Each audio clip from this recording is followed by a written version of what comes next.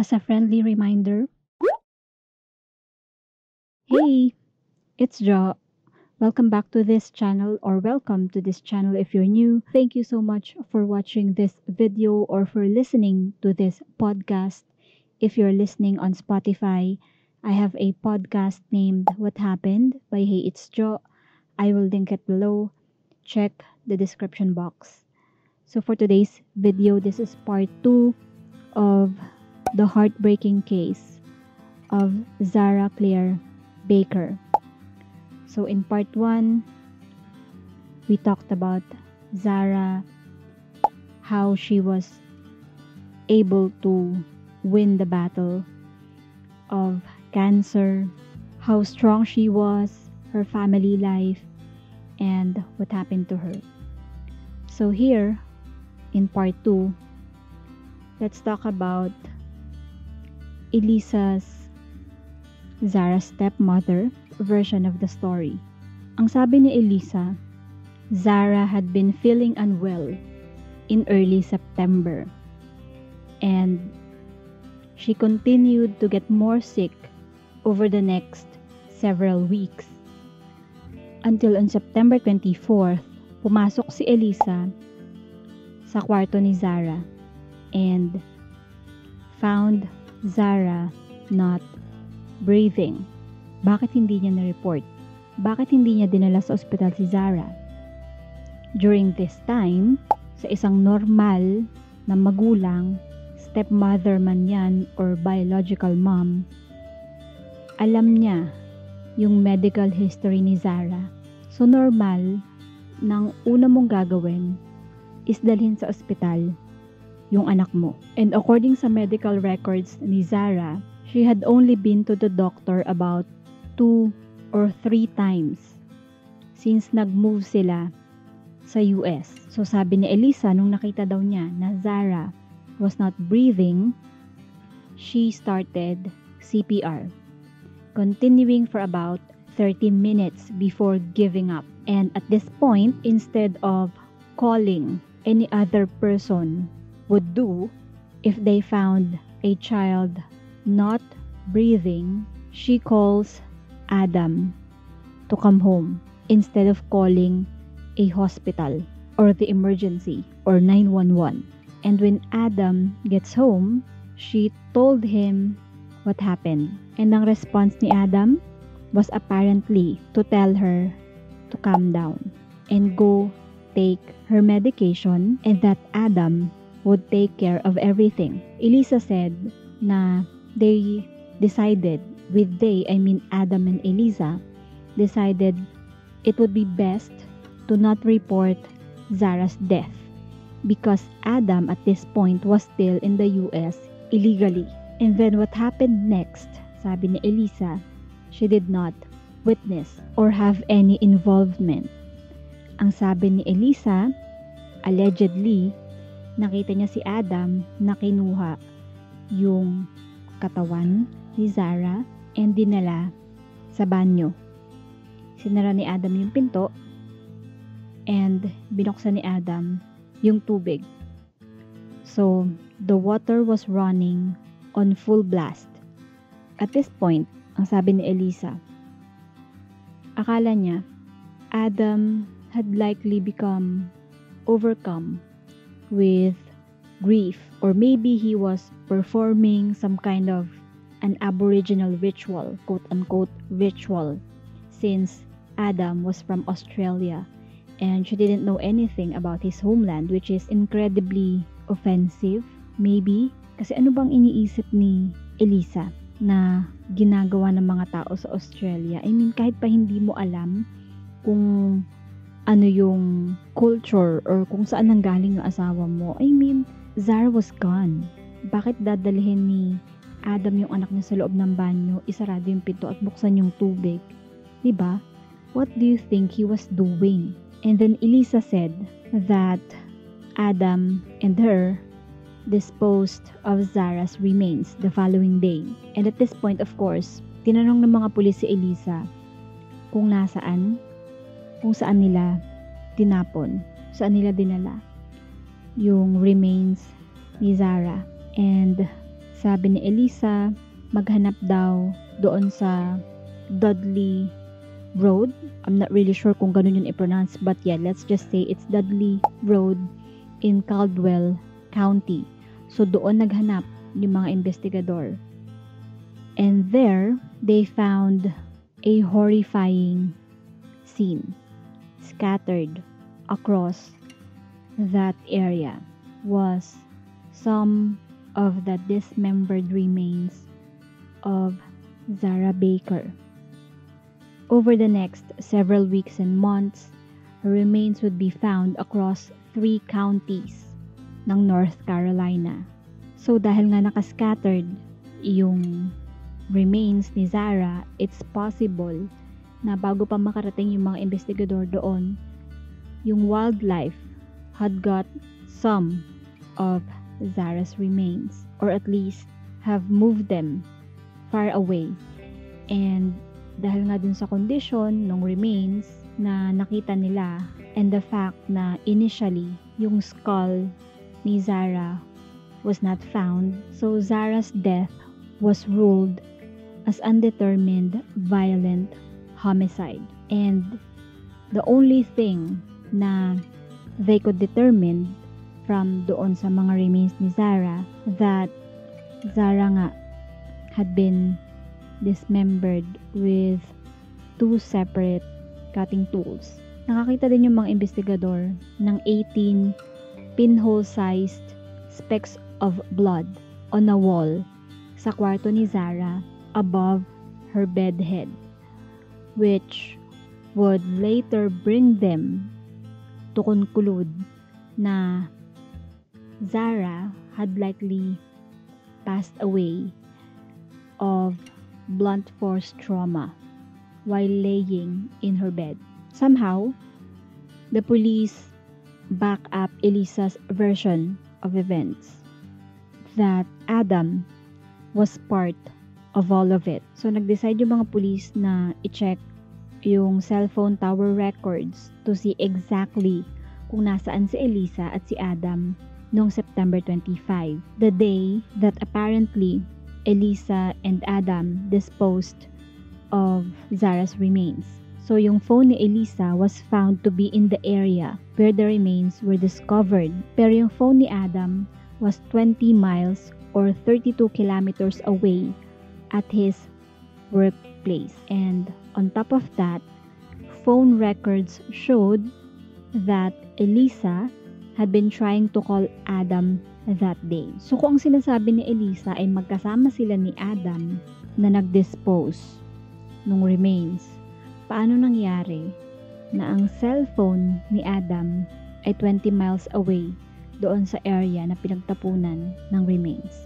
At this point, may isip po na ano kayang iniisip ni Adam doon sa confession ng kanyang quote-unquote asawa. Well, first off, bago pa niya marinig yung confession ni Elisa, he became aware of a few other things involving Elisa. Sinabi ng mga pulis kay Adam na Elisa was still illegally married to a man named Aaron. Si Aaron na akala ni Adam ay kapatid ni Elisa. And nalaman din ni Adam na he was Elisa's 7th husband. After ng mga revelations na yun, Adam felt slightly less inclined to side with his wife. Understandably.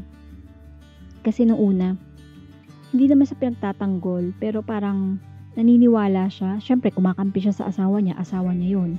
Pero after nung mga nireveal sa kanya ng mga pulis, nadismaya siya. Rightfully so. Of course, nalaman din ni Adam na Elisa was claiming na Adam dismembered his own daughter, which he denied any involvement whatsoever. Ang sabi ni Adam na Elisa put the idea sa utak niya na yung ransom note ay konektado sa pagkawala ni Zahra. And sinabi din ni Elisa sa kanya not to say anything sa mga pulis given na nasa US si Adam working illegally. Pero ang sabi ni Adam, he truly believed that Zahra had been alive and well until the day na he reported Zahra missing. In an interview, tinanong si Adam kung sa tingin ba niya na involved si Elisa sa pagkawala ng anak niya, sa pagkawala ni Zahra. Ang sabi ni Adam, quote, "I'm not sure. I'd like to think no because that's my wife. Until they've completed their investigation." Of course, hindi pinaniwalaan ng mga pulis yung version ni Elisa na she found Zahra passed away doon sa kanyang kwarto. And hindi rin naniwala yung mga pulis nung sinabi ni Elisa na Adam was involved doon sa nangyari.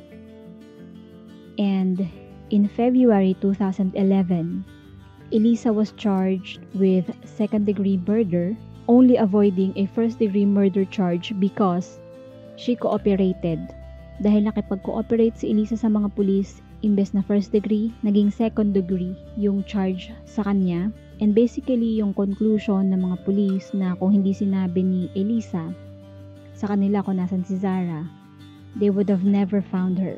Sa tingin ng mga pulis, ang nangyari was, noong September 24, habang natutulog si Zahra, Elisa hit her over the head with an unknown object until she passed away.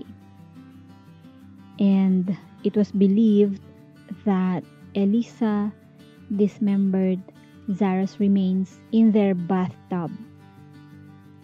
And traces of bleach were later found in the bathtub to back up this theory. And yung reason na naiisip ng mga investigador kung bakit dinismember ni Elisa yung remains ni Zahra was because para maging mas madali sa kanya na matransport si Zahra and mahide yung cause of Zahra's demise. The police think that Elisa loaded the remains into one of their vehicles, and noong September 25 nga, Elisa drove around and disposed of the remains on her own. Tragically, the day that Zahra was thought to be killed, on September 24, was just 6 weeks after the Department of Social Services closed their case regarding Zahra's welfare, determining that she had not been in any danger. Elisa was also charged with bigamy or being married to more than one person at a time. Police believe that Adam was not involved, or at least na-prove nila or wala silang nakitang evidence to suggest na Adam was involved in what happened to Zahra.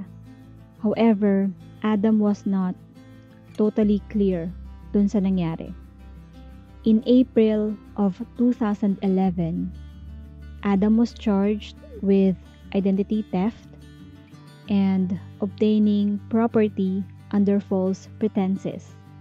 Adam was given an electronic monitoring device to wear, and he was told not to leave North Carolina until his legal situation was sorted.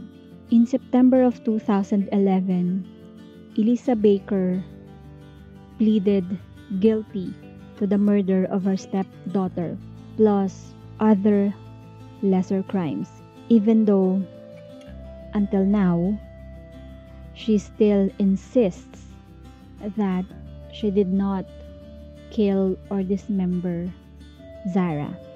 Ang nakakaloka pa, nagpa-interview pa itong si Elisa sa 60 Minutes para siyang talk show or para siyang TV patrol ng Australia. And yung interview na yon was infuriating. As in, nakakaasar siya. Sa true lang. If you want to watch the interview, ililink ko yung video ng 60 Minutes Australia. Pero I suggest huwag nyo nang panoorin kung ayaw nyong mainis or maasar kasi hindi talaga siya nakakatuwa. Elisa was eventually sentenced to 15 to 18 years in prison. 15 to 18 years only. And this was incredibly a light sentence. And dahil dito, naging outraged yung mga tao both sa North Carolina and sa Australia. Dahil ang sabi nila, this was ridiculously light. This was a light sentence. As if killing someone wasn't bad enough. As if killing a child isn't bad enough. She killed a child that was more vulnerable, and Zahra was sick. Walang kalaban-laban yung bata. May prosthetic pa siya. May hearing disability pa siya. And yung publiko was sickened. Parang kumbaga nakakasuka. Parang ganun. In prison, Elisa was kept in isolation. Pretty much 24 hours a day. Because we all know na karamihan ng mga criminals, kahit criminal din sila, hate nila yung mga criminal na child killers. Di ba sabi nga, ang magnanakaw ay galit sa kapwa niya magnanakaw. Pero yung mga criminals kasi doon sa jail, parang ang sinasabi nila, criminal sila pero hindi nila kayang manakit ng bata at babae. Parang ganun. This case blew my mind. Although marami naman talaga nakakalungkot na cases tulad nito. Parang katulad nung kay Gabriel Zamora. In 2012, Zahra's skull was found. So, majority ng remains ni Zahra was found at this point. And nung 2013, Elisa pleaded guilty to some of her illegal substance charges. Ang ginawa kasi ni Elisa, she sell prescription painkillers from her home that Adam says he had no knowledge of. Grabe yung pagiging ignorante ni Adam, nakakaloka ha. And doon sa mga charges na yon, she was sentenced to a further 10 years with no possibility of parole. So this sentence will start after her murder sentence ends. So after nung 15 to 18 years ni Elisa, may dagdag pa siyang 10 years. Pero kung tutuusin, maiksi pa rin yun doon sa murder case niya. So Adam Baker eventually returned to Australia with none of his charges being serious enough for him to serve in jail. And pag-uwi niya sa Australia, dala-dala niya yung remains ni Zahra, and he continues to maintain that he had nothing to do with Zahra's death and he was completely innocent daw. But we can't deny na Adam was absolutely guilty of being an absent father. Na kung tutuusin, kahit pa sabihin natin na he was working for long hours, ano ba naman yung kausapin niya? Di ba sabi nga, kung gusto may paraan, kung ayaw may dahilan. And alam din naman niya na may sakit si Zahra. Di ba? Parang kumbaga, kapag ang bata may nararamdaman, mas kailangan niyan yung attention, mas kailangan ng care, mas kailangan ng pagmamahal. Kumbaga. And isa pang kasalanan niya, na guilty siya, ay yung pagiging ignorante niya. I don't know. Nasa 30s na siya. I mean, gaano ba ka manipulator itong si Elisa para mapaniwala siya dun sa mga kalokohan niya, di ba? I mean, hindi pa ako nanay, pero if ever na magkaanak ako, ang magiging number one priority ko ay yung anak ko. O okay, sige, sabihin na natin, parehong number 1, yung wife niya at yung anak niya. Pero, di ba, bilang ama, paano mo nakakayang i-neglect yung anak mo? And paano mo nakaya na hindi siya makita for 15 days? Alam mo naman na may nararamdaman siya sa katawan, kumbaga, cancer survivor siya, amputee, may hearing disability. Ano ba naman yung i-check niya, 'di ba? For 5 to 10 minutes, kausapin niya, are you okay? May nararamdaman ka ba? Are you good? Parang ganon. And guilty din siya for not paying attention to Zahra and for Zahra's life. Pero sa sitwasyon na to, hindi lang naman si Adam yung dapat sisihin. Madaming tao yung dapat sana ay may ginawa for this child. Yung mga tao na nagsususpetsa that Zahra was being abused, and yet hindi sapat yung mga ginawa nila. The entire system failed this child in every way. And itong nangyari kay Zahra was entirely avoidable kung sana itong mga adults ay may ginawa and naging mas responsible enough for this child. Yes, may isip na yung mga 9 or 10 years old, pero bata pa rin sila. And remember, Zahra was a survivor, a cancer survivor. Kumbaga may times na bumalik yung cancer niya, and as I've said, naging sickly siya ulit nung early September. I mean, may chance yung tatay niya, si Adam, na kasi siya yung nandun eh. Siya yung kasama sa bahay. Siya yung dapat nag-aalaga sa anak niya. 'Di ba? Although naintindihan ko na dahil asawa naman niya si Elisa, siguro akala niya Elisa was taking good care of his daughter. But unfortunately, she was not. And nagtiwala si Adam kay Elisa na inaalagaan nga ni Elisa yung anak niya. Pero hindi pa rin talaga eh. May kasalanan pa rin talaga si Adam. Noong 2011, Zahra's law was introduced to North Carolina, which makes the dismemberment and disposal of human remains in order to conceal a crime a Class 1 felony, allowing prosecutors to seek harsher penalties. Kumbaga, mas mahabang sentensya or mas mabigat na parusa sa mga ganitong crimes. Kasi nung time na nangyari to kay Zahra, North Carolina didn't have a harsh punishment in place for offenders, katulad ng ginawa ni Elisa kay Zahra. Zahra also has a memorial doon sa Caldwell County and a playground named after her in Hickory. Zahra Baker would have been 21 years old kung nabubuhay pa siya ngayon. Sobrang hirap yung mga ganitong case, especially if it's involving a child. But I want to thank everyone for listening to Zahra's story. And I hope na may matutunan tayong lahat dito sa story na to.